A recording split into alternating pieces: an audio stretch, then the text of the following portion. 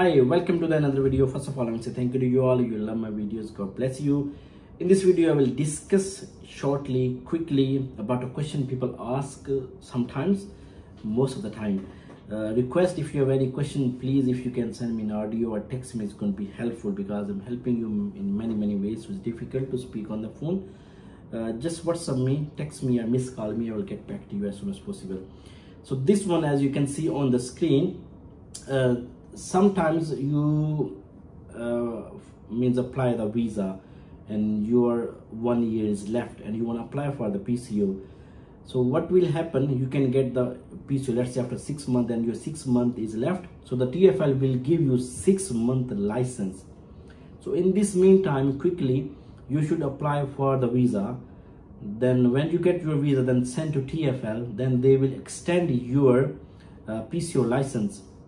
But I don't know, they deal case by case. Sometimes they say you have to apply again, you cannot renew it, means you have to renew it and you pay the fees, everything. But in this some cases, like you can see this picture on the screen, TFL asked him just provide the visa because his visa was 1 year left when he applied for, when he got his PCO license.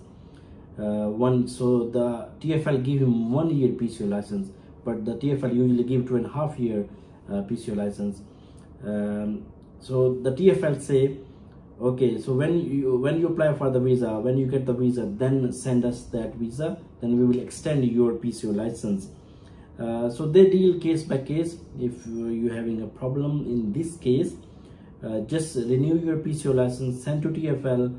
It's up to TFL, they can accept and give you extension in the PCO license, or they will say, okay, you have to renew and do the PCO license, another procedure. Thank you so much for watching this video. God bless you. If you like this video, give me a thumbs up and subscribe to my channel.